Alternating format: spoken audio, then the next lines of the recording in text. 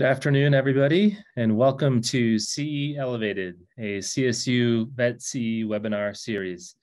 I'm your host, Jason Bleedorn, coming to you live from Fort Collins and Colorado State University. And I'd like to thank you for joining us on behalf of CSU Vet CE here at the Translational Medicine Institute. We've named this webinar series CE Elevated, symbolic of our Colorado mountainous terrain, as well as our mission to provide you with an elevated experience in all CSU Vet CE courses and activities. We believe there is great power in the collision between inspired learners, engaged educators, and meaningful experiences. Tonight, we're sincerely thankful for the support of Jorvet, who has made this webinar episode possible. Okay, tonight, we are joined by my friend and longtime mentor in the orthopedic world. I'm very honored to have this experience to introduce Dr. Ross Palmer. Dr. Palmer is a board-certified orthopedic surgeon. His career has spanned both private practice and academia. He founded and owned a mobile veterinary surgical practice in the Monterey Bay region of California and had the opportunity to work in many different general practices at that time. Here at CSU, he's a professor of orthopedic surgery and is a director of education in our Translational Medicine Institute. Ross has recently served as president of the Veterinary Orthopedic Society and has been named an honored mentor by the American College of Veterinary Surgeons and Speaker of the Year at VMX in Orlando. He's lectured and taught hands-on laboratories around the world. I'm one of those proud learners and thankful to join him here at CSU. And tonight he's going to share with us his perspectives on tuning up our everyday orthopedic skills, specifically the use of orthopedic bandages and splints. So without further delay, I'll turn this session over to Ross and we'll listen attentively. Thanks, Jason. It's a pleasure to be with everybody tonight. You know, so often I'm with you in the role of host, and tonight I have the privilege of being able to present to you. So let me go ahead and see if I can call my slides up here for you. So, I'm particularly excited this evening because so often what we find is we get excited about new surgical techniques. We get excited about new hardware or fixation systems. And sometimes that comes at the expense of us just refining our everyday skills. And so we're going to have a two-part series on our everyday orthopedic skills. And tonight we're going to talk about our first aid, bandaging, and splinting skills and the importance of those. We like to talk about our conflicts of interest in work, and here are some of the conflicts of my interest at work is sometimes I would like to be out here and doing some of these things in our great outdoors. The only other conflicts of interest that I have this evening are that I will be teaching some seminars that I'll share some information about those, but some hands-on training seminars here at the Translational Medicine Institute. So there's a spry young Dr. Palmer. I don't want to say how many years ago, but over the many years between that picture and today, I've had the opportunity to put on an awful lot of bandages and splints, and I think I've helped a lot of patients with those skills, but I'm also certain that there's some that I've harmed. And what I want to do is use our time together to begin to share with you some of the experiences of what I've learned and little nuances and tricks that help me to have more success and fewer complications with my coaptation skills. I want you to, for a moment, stop and look at these radiographs not as a learner and not as a veterinarian, but imagine that these are your limbs. Or imagine that these are the limbs of your very own pet. And suddenly what you realize when you look at these radiographs through that lens is what that first aid clinician, that primary care clinician, what that person does and how they go about doing the management of these injuries that you have or your beloved pet has really matters, okay? And so it's not just an academic exercise. It's that we look at what we do every day through the lens of our patients. And if it matters for these sorts of patients that I'm showing, imagine how much more important those skills become for a patient such as this shown in the middle. So we're going to talk about coaptation, and coapt means nothing more than to approximate or to fit together or to fasten. And that's kind of the root word for coaptation, which then refers to a mobilization of a limb with the use of some sort of external sling, bandage, splint, or cast. And that can really be done in any of or for any of three different purposes. One is as a temporary sort of first aid immobilization in preparation for some definitive surgical fixation. So maybe you're not going to do the surgery, but you're caring for that pet. Just like, we empathized with that patient a few slides ago. You're making sure you take the very best care of that patient in preparation for their definitive surgical fixation. And even if you are going to do that definitive surgical fixation, you're wanting to, again, help bridge the gap between where the patient is today and what you're going to see in your operating room in the next day or two. Sometimes coaptation is used as a definitive therapy. And then a third thing is sometimes it can be, and this is a less common indication, but as an ancillary support to some sort of surgical fixation. This evening, out of interest of time, we're going to focus primarily on the use of coaptation as a temporary first aid immobilizer in preparation for our definitive surgical fixation. So what my goal is that in this session, what you're going to learn is some indications for first aid immobilization, that we talk a little bit about use of a Robert Jones bandage versus the use of a splint in these first aid applications. And then we talk about even amongst splinting, there's a lot of different splinting materials that you can choose from. What are those options, and then what do I recommend, and what are some of the nuances of using some of those different materials so that we can leverage their advantages and minimize some of their disadvantages. And then we'll go through some of the application techniques and tips for these three bandages and splints. So Robert Jones bandage, a custom temporary slab splint, and the spica splint. And then finally talk just a little bit about aftercare for the patient and client education. So starting off with first aid immobilization, some of the keys to success are obviously, but it has to be stated, is save the patient first. And so, I'm an orthopod. I want to do my very best to save the limb, do everything I can to protect that limb, but it's important that we attend to the patient first, right? Because there is no patient to treat if we're not saving the life of the patient. Second of all, and we're not going to talk as much about this evening, but we certainly do in our courses, is the proper first aid wound management. So sometimes as a component of these orthopedic injuries, there's wounds that need to be managed, and how we manage those wounds is extremely important. And then the last thing is obeying important bandaging principles, and we're going to spend a fair amount of time talking about that.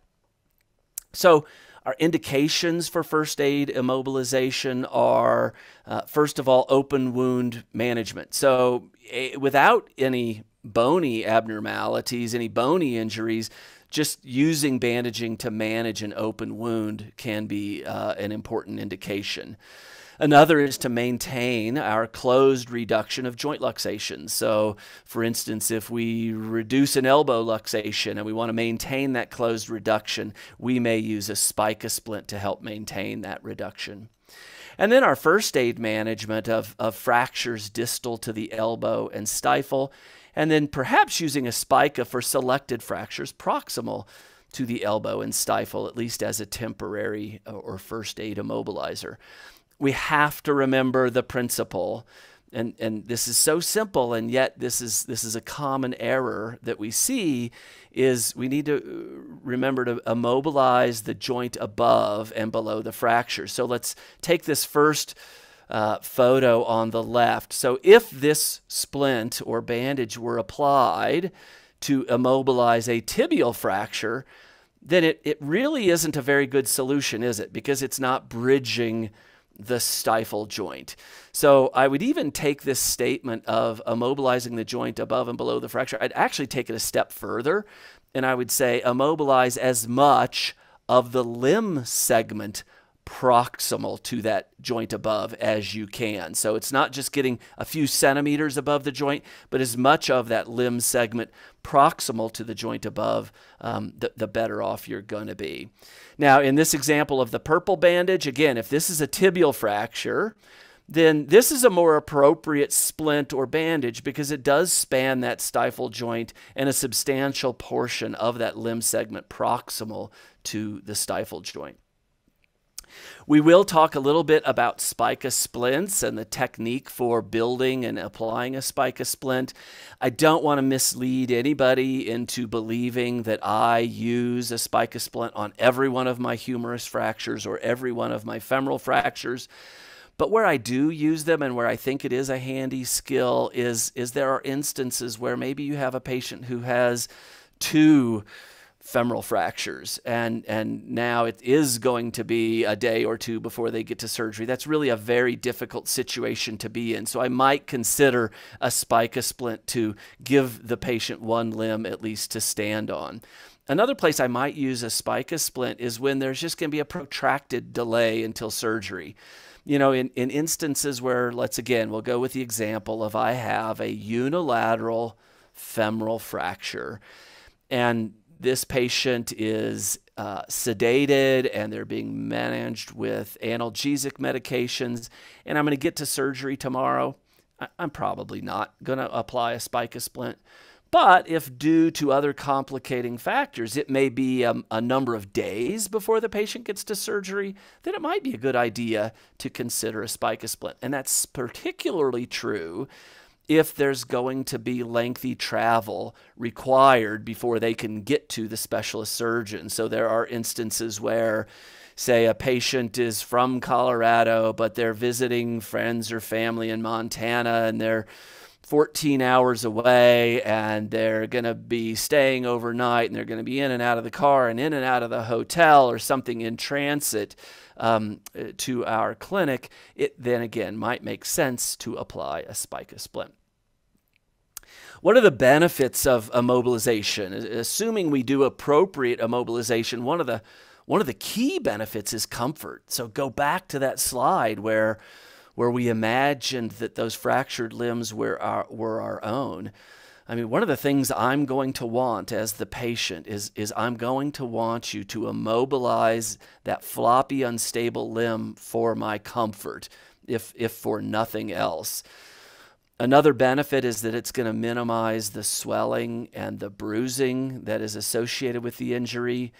If I have any sharp cortical segments of bone, they are at risk of penetrating the skin and taking a closed injury and making it an open injury. But again, if I can do a nice job with my coaptation, I can prevent that from happening. If there are open wounds, it helps to protect those open wounds, right?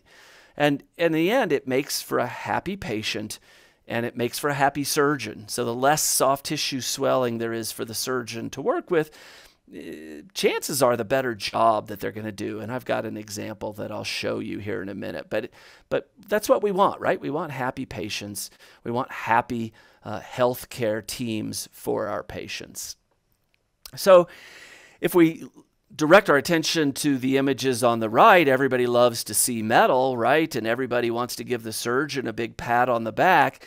But the reality is the stage was set for this nice outcome by what was done on admission of this patient. So first saving the life, first managing any open wounds, and then immobilizing that fracture so that it doesn't become any further displaced, so that we minimize swelling, so that the closed injury remains a closed injury.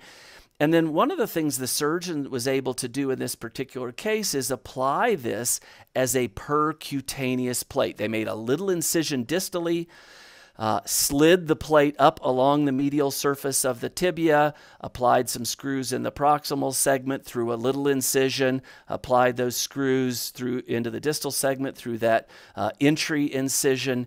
And all of that stage was set because you did such a great job preparing that patient for referral. So you deserve a great part of the congratulations, because you were a key part of that healthcare solution.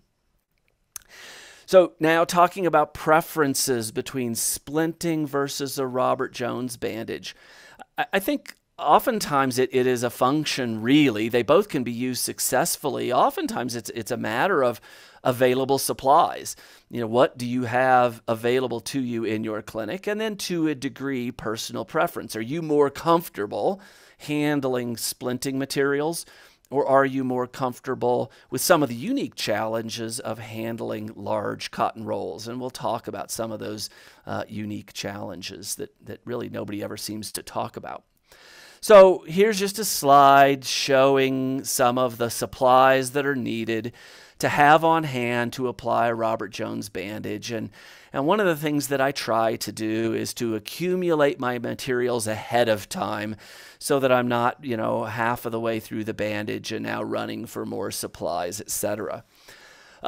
I mentioned this surgical sleeve as an option to protect the bandage. And that's not so much protecting a bandage from rain outside, you know, wet ground. But sometimes we do have those patients who, you know, they're just going to dribble urine and things on their bandage. So if I can use an impervious surgical sleeve just to keep the dog from dribbling urine on his own bandage, maybe that's an instance where that's a very inexpensive, very accessible, very affordable solution. But if I've got a patient who really I live in a very wet climate, then I'm probably going to use something like an impervious bootie or a plastic bag, and I'll show some photos of those things a little bit later. So talking about management of these thick cotton rolls, I don't necessarily know why, but they come in this funny sort of sushi roll surrounded by paper. And so one of the first things that you oftentimes have to do is unroll all that paper and get it out of the way. Then another challenge that people have in working with these bulky cotton rolls is sometimes it's just too much bulk. I mean, yes, we're looking for a bulky bandage, but I'm dealing with a smaller patient, and it's just a little bit too much bulk. Realize that you can take that thick cotton roll and you literally can take the end and you can begin to separate it so that you can split its thickness. So you can see in the photograph in the middle, I'm doing exactly that. I'm creating two rolls of essentially half the thickness of the original roll. Other times we find, okay, it's the appropriate thickness, but it's just too wide. I'm dealing with a beagle, not a Great Dane or something like that, and it's just too wide of a roll. It's really cumbersome to try to cut these thick cotton rolls. Instead, what tends to work better is just yank on them, just pull them, and they'll actually pull apart. And you can accomplish in a few seconds what would take you days sometimes to do with scissors or a scalpel, etc. All right, so let's kind of go through this step by step and talk a little bit about the principles, and then we'll use a video to illustrate it as well. But all of our bandages essentially are going to start with tape stirrups. Most of the time, those are applied medially and laterally, but there may be times you have wounds on those surfaces, and so maybe those stirrups in some patients have to be applied cranially or caudally. That can be the case. Typically, we are going to be bandaging the up leg, the uppermost leg, as you see here. Now, one of the principles in putting any of our layers upon the limb is to what I call wrap like a snail. So imagine this cotton roll is a snail. I'm handling the shell, and this cotton that you see on the limb is the gooey body coming out from the shell. So we wrap like a snail, not like a drunken snail where the shell is upside down. And again, you'll see that again on the video, and that'll make more sense. Typically with each of the layers, and especially with this gauze layer, we're going to go for about a 50% overlap. And particularly with a Robert Jones bandage, there is a lot of torque being applied to the limb with my left hand, or with the bandager's left hand. That's not my left hand, but so a lot of torque with the left hand, And so the bandager and the assistant, in this case, my hands are the assistant, I am applying a counter torque in the opposite direction. So we don't get a twist in the limb, right? If it's my limb, I don't want it to be twisted 180 degrees so my paw is now pointing backwards. Usually we do the 50% overlap, but sometimes I find that a crisscross pattern works better. If I'm having trouble getting some of the lumps and bumps out of the bandaging, then I'll adopt a crisscross pattern.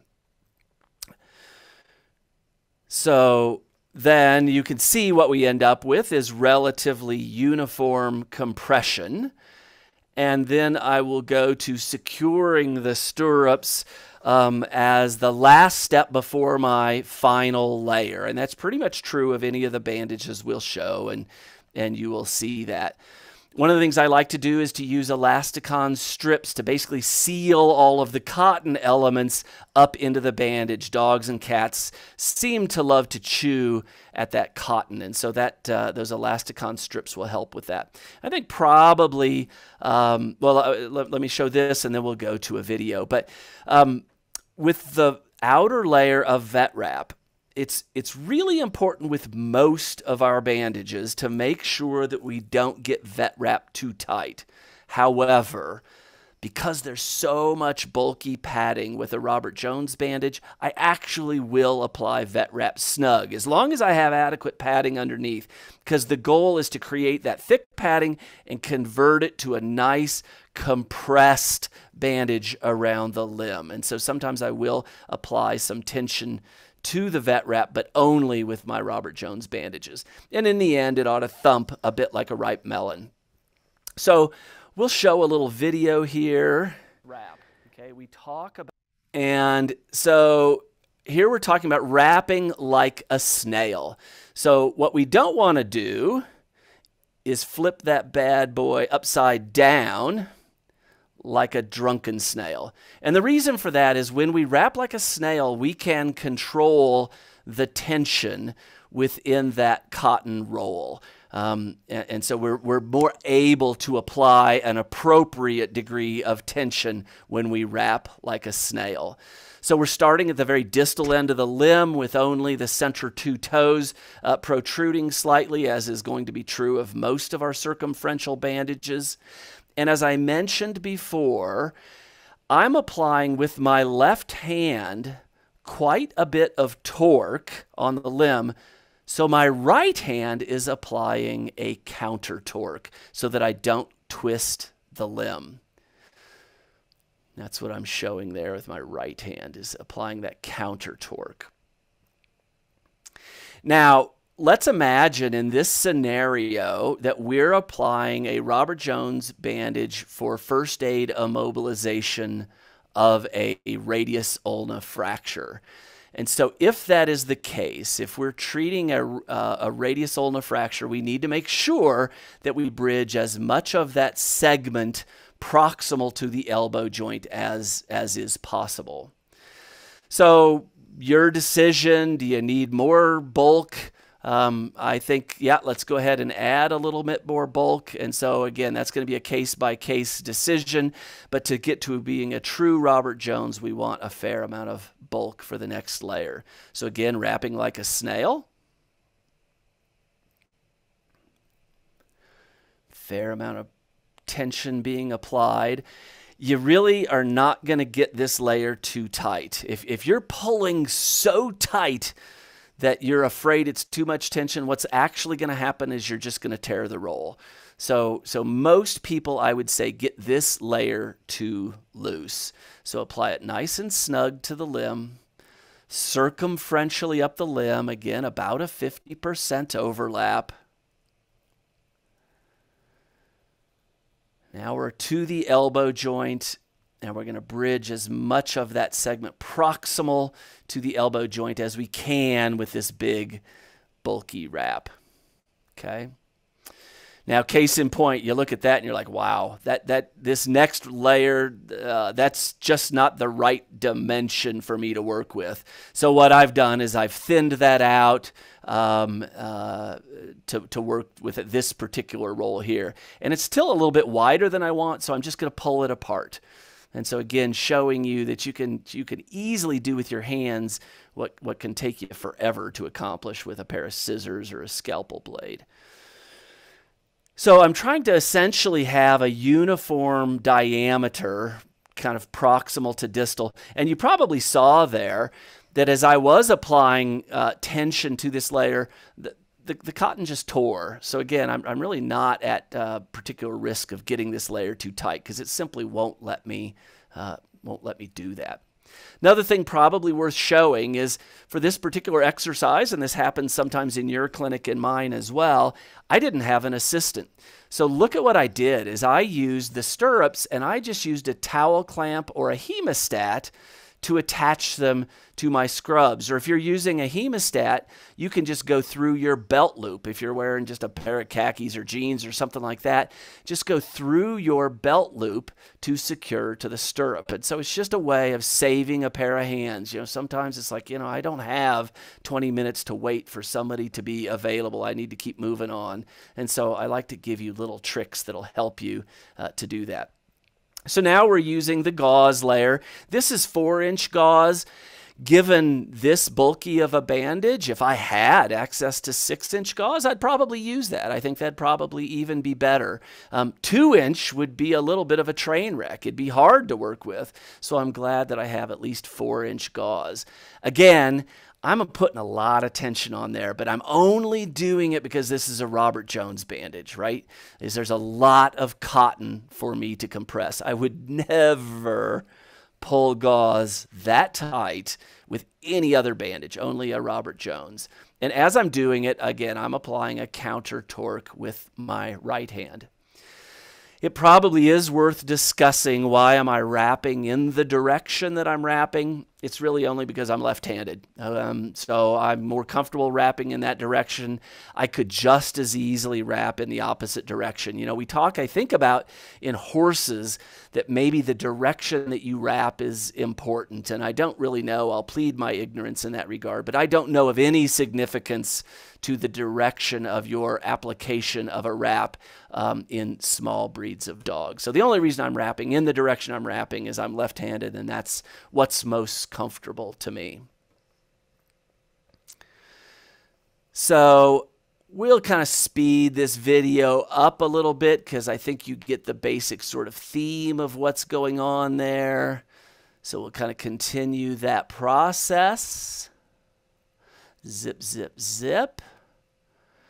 And all the while, though, you can see I am working to not get any constricting bands or kinks.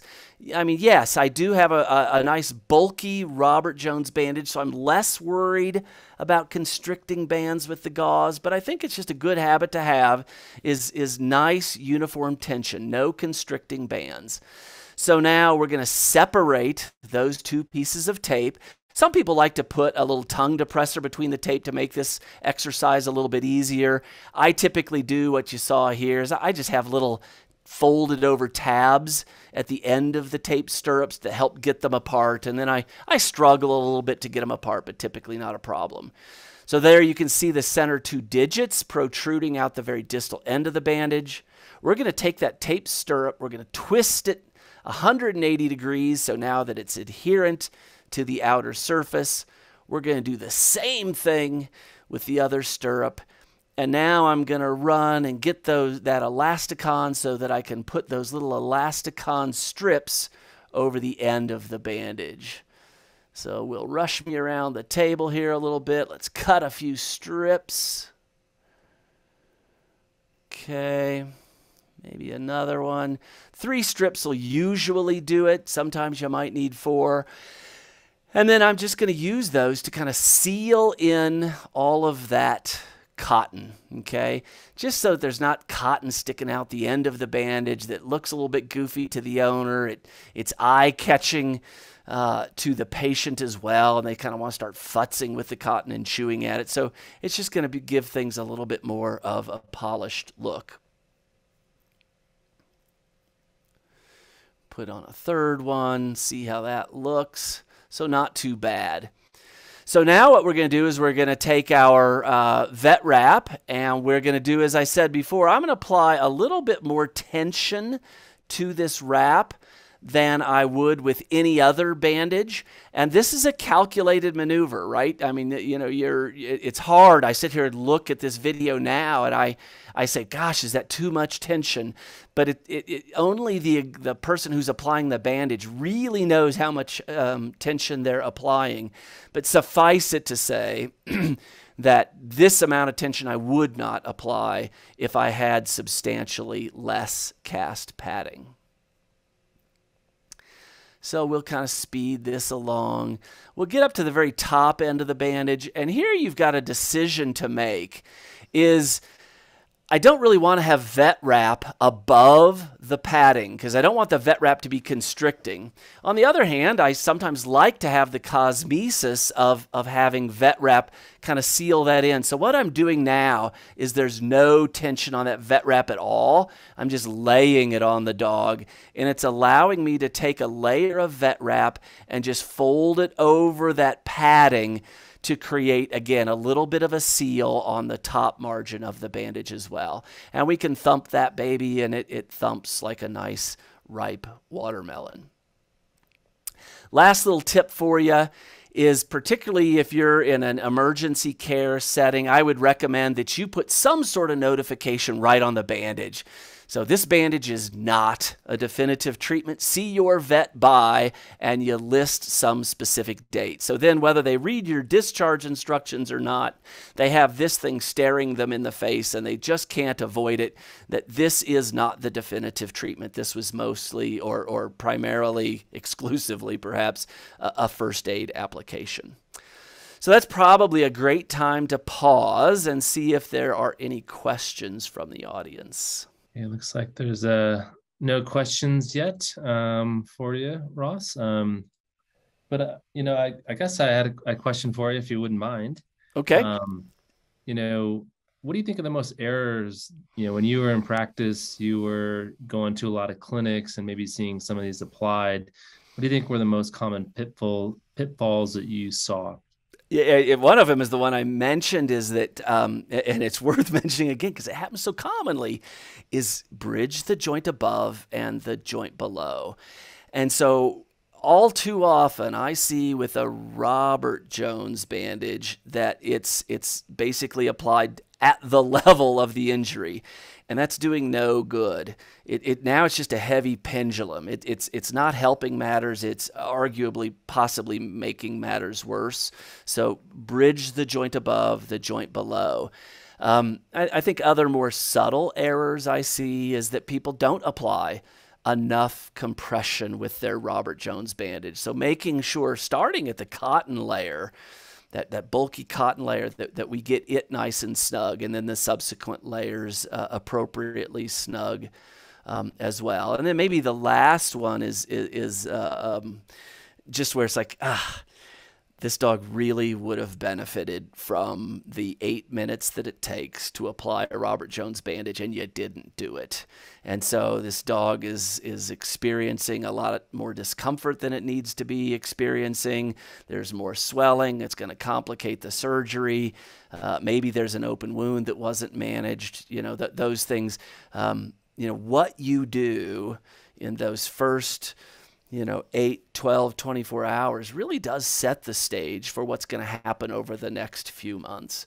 So I guess that'd be my best answer to that question. Great. And one more, if you don't mind. Yep.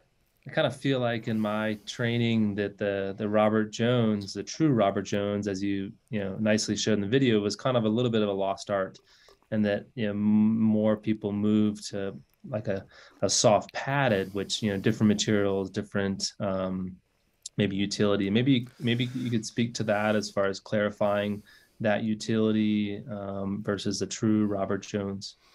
Yeah, the problem with just a purely soft padded bandage is there is so little padding that you really can't generate the amount of compression that you want that will provide the amount of first aid immobilization that you want. So if you're going to go the soft padded route, that's where I would recommend incorporating a splint. And that's actually probably a good segue, because the next section we're going to talk about is first aid splinting. And it'll actually start with a soft padded bandage, and we'll incorporate a splint into that. So maybe I'll use that as my segue. Great, thank you. So yeah, let's go on and talk about first aid splinting. And there are a couple of different basic options, and one is using a pre-manufactured splint. And you've all seen splints like these, and there's others, of course, but these are off the shelf. And I think oftentimes people are attracted to these because they seem cheap and easy, and I would actually kind of argue against that. The other option is custom molded splints, and it's a really easy skill to master, and I prefer the custom molded splints because I think that they fit the patient better. Here we have a photo of a dog with one of the pre-manufactured splints. Well, that's a photo from somebody who's selling those splints. I find oftentimes they don't fit my patients all that well. The other thing is you need to have a right and a left, and you need to have a small, a medium, and a large. You need to have a front leg and a back leg.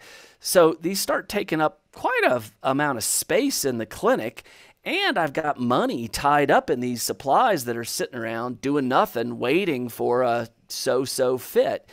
So I think it makes sense from a patient care perspective, from a storage space perspective, from an economic perspective within the practice, to learn how to do nice custom molded splints. And there's a couple of options to do that. And the first is the use of thermoplastic materials. And that can be as a perforated mesh, which is what I'm going to present here, but there's also solid sheets of thermoplastic. But we'll talk a little bit about use of these perforated meshes.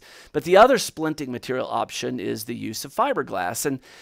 And one isn't necessarily better or worse than another, but they are very different. They have different advantages and disadvantages.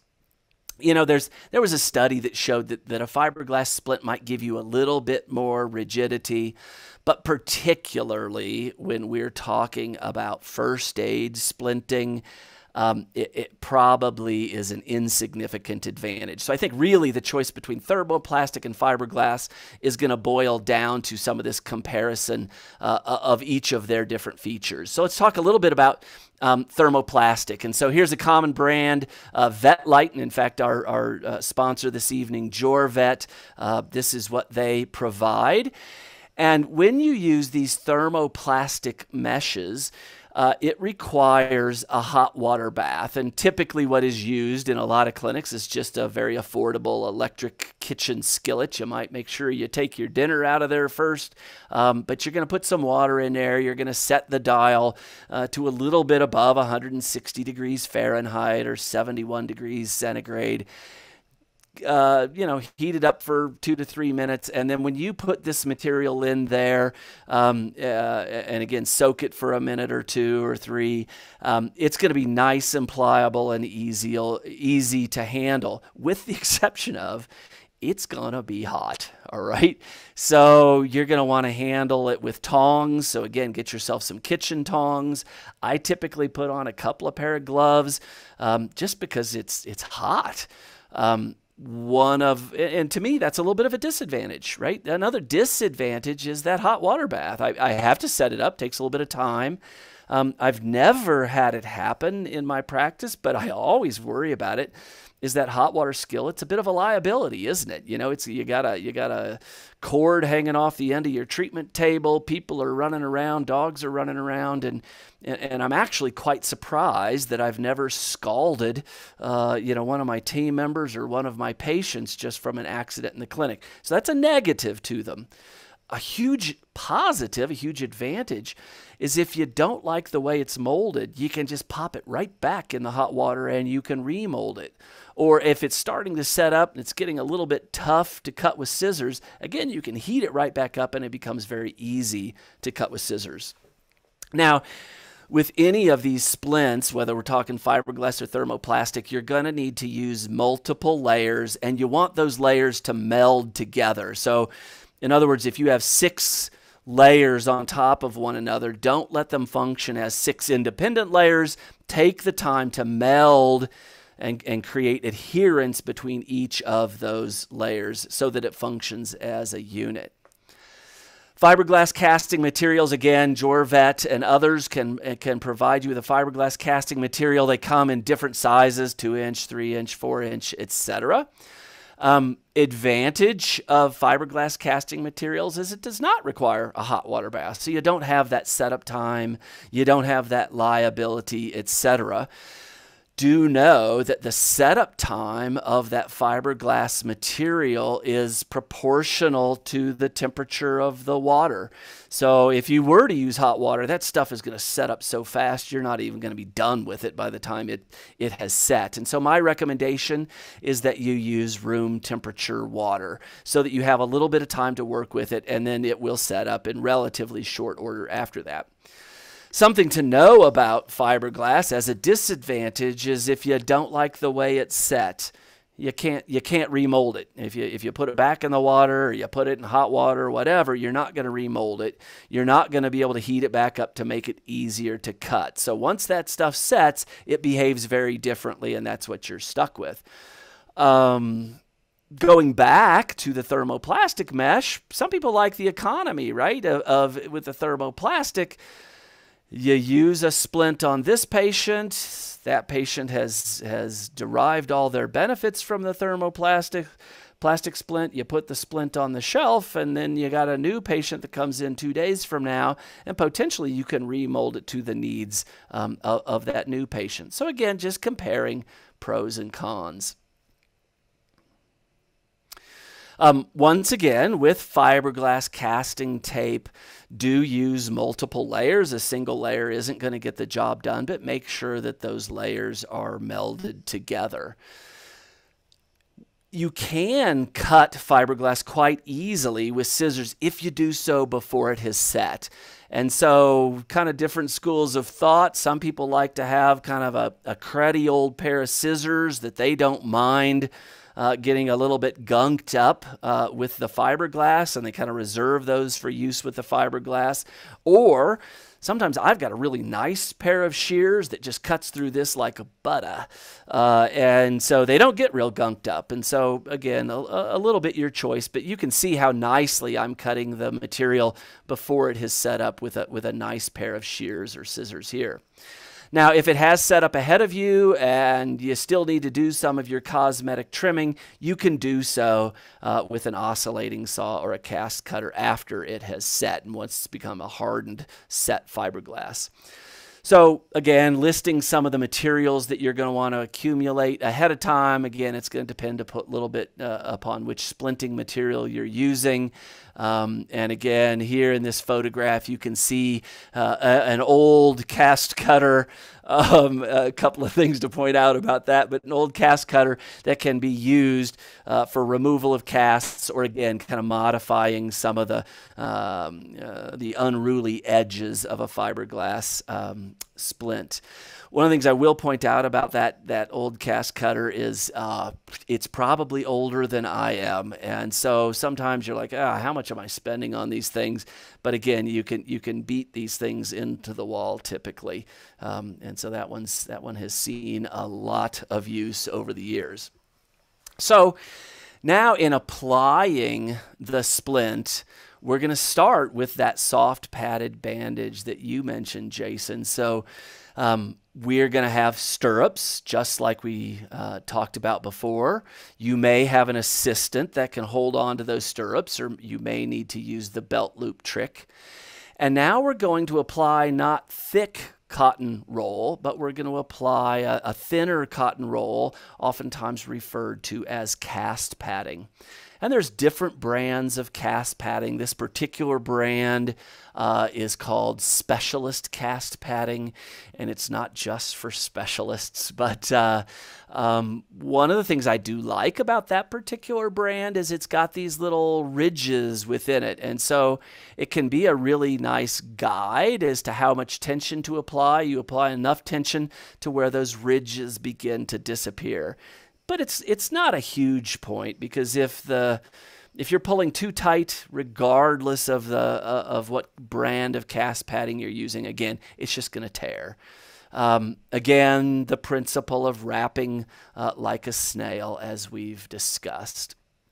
So the goal is very similar, 50% overlap, working your way up the limb, 50% overlap, working your way down the limb, trying to maintain nice uniform compression, avoiding any constricting bands. And again, admittedly, with the cast padding layer, constricting bands aren't your biggest concern. But now when we come to the gauze layer, we're going to, again, wrap like a snail, 50% overlap. We might go to the crisscross pattern I mentioned with the Robert Jones if that appears to be advantageous. But here it's really important to emphasize two things. One is this is much less tension than the Robert Jones bandage. It's snug. It's not as if you're just laying it on the limb. It is snug, but it's not near the degree of tension that you saw me using with the Robert Jones bandage. That's point number one. Point number two is it's much more important with this soft padded bandage that we have so far that we not get any constricting bands within that gauze layer. Now, when it comes to selecting your thermoplast or your fiberglass, what dimensions do you want to use? My rule of thumb is if I'm applying a slab splint, I want roughly a 30% circumference around the limb. Again, rule of thumb. Don't get out a ruler. Don't get crazy with it, but that'll help you guide you. Do I want a 2-inch roll? Do I want a 3-inch roll? Do I want a 4-inch roll? We've talked about this. We're going to use room temperature water. We're going to soak it. We should emphasize that.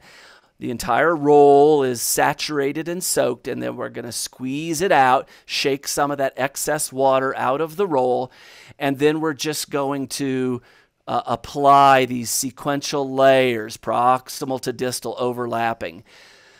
A word to the wise is expect a little bit of shrinkage. So it's much better to have this splint be a little bit too long, because remember, you can always cut it with scissors before it is set, or you can use your cast cutter or oscillating saw to cut it after it has set.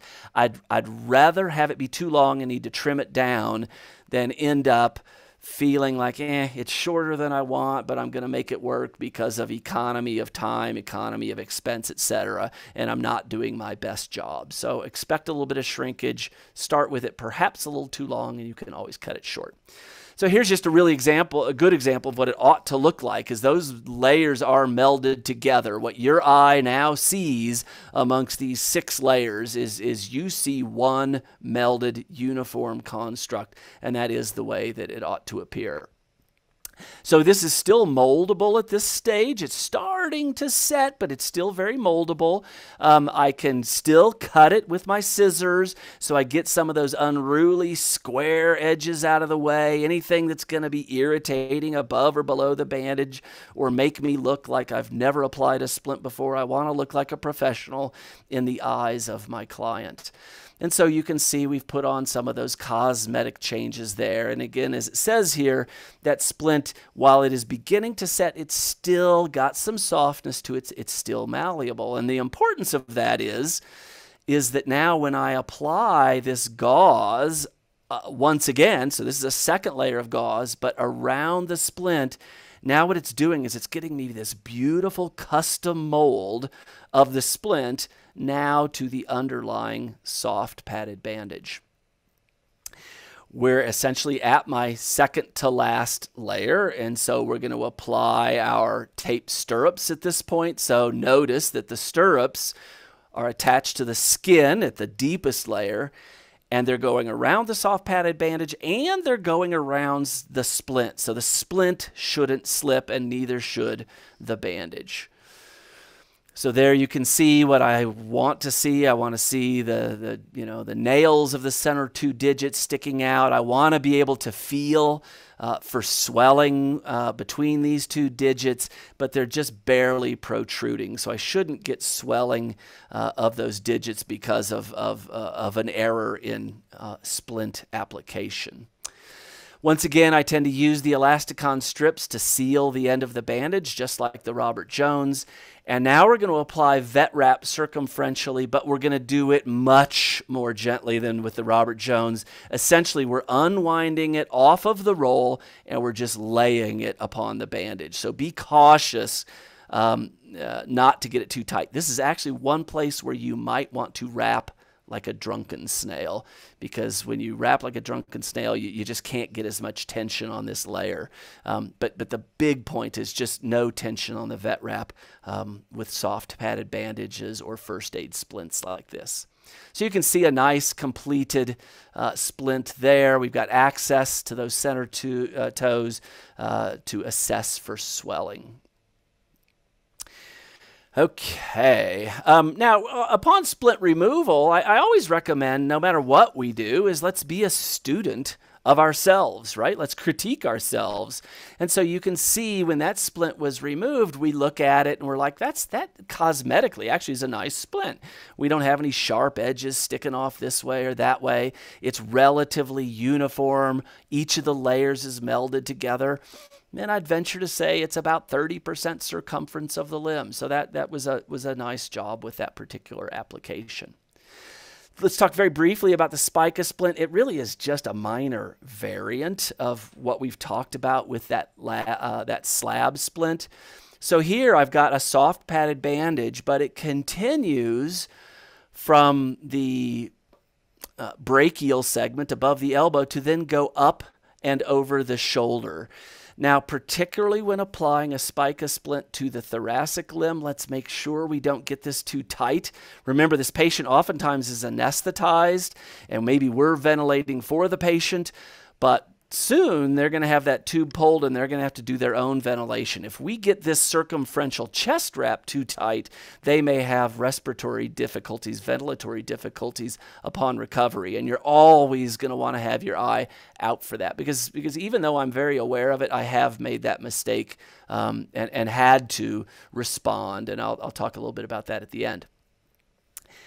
Not absolutely critical, but because I have less soft padded bandaging up over the chest and whatnot, sometimes I'll just apply a trash bag over the patient, just so as I'm molding this longer slab splint and it's going up over the midline, that I'm just not getting hair attached and things like that. And I just hold it in that position until it has started to set nicely, and then I'll lift it up off that trash bag. And so I'll have, at that point, this sort of fiberglass splint. Here's a great case in point. A little bit of an error that you may see in my technique is it's a little bit short. I didn't allow enough for the shrinkage of that splint. And the short end is at the distal end. I think I'm going to be okay, but it makes a good case in point, is it always tends to shorten or shrink on you as it's setting. After it has begun to harden, what I tend to do, I know I've got good padding on the limb. What I'm less confident of is that I have good padding on the chest. And so I will tend to apply padding on the proximal end of the splint so that I know I've got good padding between splint and patient at that level. Then with that padded splint in place, then I'm going to once again use gauze to secure the splint to the soft padded bandage that is on the limb and the soft padded bandage that is around the chest wall of the patient. Here's where you really want to pay attention. The vet wrap. Make sure, because lots of times you're having to lift the patient and go around the patient with the wrap. It's really easy with an anesthetized patient to get this vet wrap too tight. So be very, very, very conscious of applying it loosely. And even if you've done a great job with that, I would always recommend have somebody keep an eye on the ventilatory capabilities and effort of that patient when they are extubated. It's not a big deal. If they're having difficulty, all you have to do is cut the vet wrap layer typically. So just cut it over the chest, let it snap apart, and then reapply it in a more loose fashion. So just be attentive to it. I just don't want any tragedies in your clinic. So spica splints apply both to the front limb as well as the hind limb. And the only variant really is when you're applying them to the front limb, that circumferential wrap around the trunk is primarily caudal to the limb. And when you're applying a spica splint to the hind limb, that circumferential wrap around the trunk is essentially cranial to the hind limb. And it's going to have to be cranial to the prepuce in male dogs.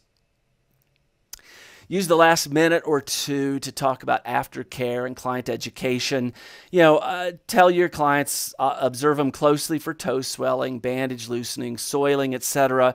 Hopefully in these short-term first aid applications, that's less of an issue than some of our more chronic applications where we're using coaptation for definitive management of injuries.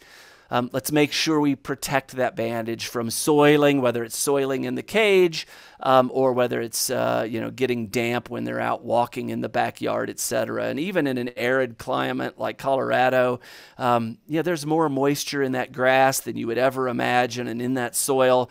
So when they're going outside, I'm going to put some impervious booty over their paw. And so that could be the classic IV bag booty that's a little bit ghetto but is very economical, and if it's just for a day or two, that's going to get the job done. But if I'm using a more definitive sort of application where this patient's going to be wearing this for a longer period of time, it might make sense to use a more professional, commercial, protective boot, and those can be really helpful. Obviously, written instructions. A lot of people will put illustrations in their instructions or photos in their instructions. Some people online, they'll have video instructions. All of those can be really helpful. But one of the things I do find is it's very dependent upon people reading them. And so just as we mentioned prior to this is rather than relying them to read every word of my written instructions, I just put a little sign on the outside of the splint that says, hey, this is a first aid treatment. This is not a final treatment. Make sure you see your vet by and list a specific date. So the take-home points from our time together this evening are, a properly applied first aid bandage or splint. It improves patient comfort. It protects wounds if they exist. It prevents wounds if they don't exist. It really does prepare the patient for success. These coaptation skills really are must-have, and yet oftentimes we haven't had that much of a chance to work on them in school and to really refine them. I think pictures and videos like I showed you can be really helpful resources, but I think hands-on training experience are really helpful as well. And so I've listed the dates of some upcoming bandaging courses that we have. And so this particular course is almost purely hands-on. You do all your preparatory stuff online, and then you come in and have a very intensive day of hands-on skills. I'll talk a little bit more about what we do in that. And then either the day before or the day after the course, there's also a separate one-day course that is Mastering Canine Lameness and Ortho Exam. So again, some of these everyday orthopedic skills. So giving you some information about those courses. It's a hybrid course design, as I mentioned. You do all the preparatory work, you look at the videos, etc. while you're at home. And then when you come in for the hands-on, you're going to get to do the Robert Jones. You're going to apply the splint, work with the different splinting materials. We're also going to manage traumatic hip luxations where you're going to go through the palpation diagnosis. You're going to look at some of the 5 critical things you want to evaluate on your radiograph when you're looking at a hip luxation that will be not only predictive of the prognosis, but will help you decide how you ought to manage that hip luxation, and if closed reduction is indicated. If it is, one of the things we'll practice in the course is how do you do that so that you feel comfortable performing a closed reduction, and then how to apply an Emer sling for that closed reduction of the hip with a little improvement that we call the abduction roll. And as I say, that hands-on course can be paired with a course either the day before or day after on Mastering Canine Lameness and Ortho Exam. So I think I've burned up the better part of our hour together. Do there happen to be any questions from the audience? Looks like you must have hit all the high points. Nothing came in through the chat, so and I think hopefully I can speak for all those tuning in tonight. I definitely after even doing this for what I think is a long time, still pick up on some tips. So thanks for sharing those with us tonight. Um, I did have one question. It did look an awful lot like young Dr. Palmer was wearing a shirt that looks an awful lot like today's Dr. Palmer. I was wondering if you kept that one around for today's webinar. So actually, I missed the question. My audio cut out for a second. Hit me with that one again. Oh, I just said young Dr. Palmer looked a lot like today's Dr. Palmer, shirt and all. So Yeah, exactly. I might pull out the thin tie as well. Yeah. So yeah, maybe it's a classic style. Yeah, maybe just one practical question. Going through both the Robert Jones and the Splint, how do you decide? Is it based on what you have in your practice, your caseload? If you had that tibia you showed coming in, which are you gonna? I'll be honest, and you may have a different opinion, but I feel like properly applied, I'm happy with either. So I really do think that some people, they only have the supplies for one or the other in their clinic, or maybe they have the supplies for both. But a lot of people are like, I'm comfortable with this, and I'm not comfortable with that. So I'm not gonna make a big thing of I think you should do this or you should do that. Just do one of them and do it well. But that's my perspective. I don't know if you have different thoughts. I would agree. When it comes to bandaging or fracture fixation or whatever, doing one way well, better than trying something new and having a complication, if equal options exist. So I probably lean on the Splint more than the Robert Jones, but it's always fun to get a little sweat on the forehead applying one of those properly. So. Very good. Well, thanks. It's been a pleasure to be with you this evening, and hopefully it's been helpful to those of you who tuned in. Great. Just a couple of closing notes for those still tuned in. Again, thanks to Dr. Palmer for the invigorating session, practical tips and pointers, super helpful for everyone. I know I speak for probably many here that the willingness to kind of cover some of these everyday topics is greatly appreciated for things we're going to see on a daily basis. Special thanks to Jorvet, who was the sponsor for this webinar episode. And then again, just to refresh on a couple of the dates that were on those last slides, Dr. Palmer and colleagues will be doing the hands-on training courses, Everyday Orthopedic Skills here at the CSU Translational Medicine Institute in Fort Collins in January. I invite you to check those out at csuvetce.com. Again, one-day mastering canine lameness and orthopedic exam skills on the 22nd of January, followed by a one-day orthopedic first aid training, bandages and splints, casts, open wounds, and more. That course is on the 23rd. So I've had to guess, many of you probably could fit in a little business and pleasure, learn about some orthopedic management of cases, and spend a couple days up at Breckenridge while you're here. So thanks again for joining us. Next month, we'll continue the tune-up of Everyday Orthopedic Skills session series. That episode is going to focus on evaluating the lame dog. That one's going to be on Wednesday, October 5th at 7 p.m. Eastern Time, 5 p.m. those here in the mountains. We look forward to seeing you then. In the meantime, remember, you're more than a learner, you're a whole person.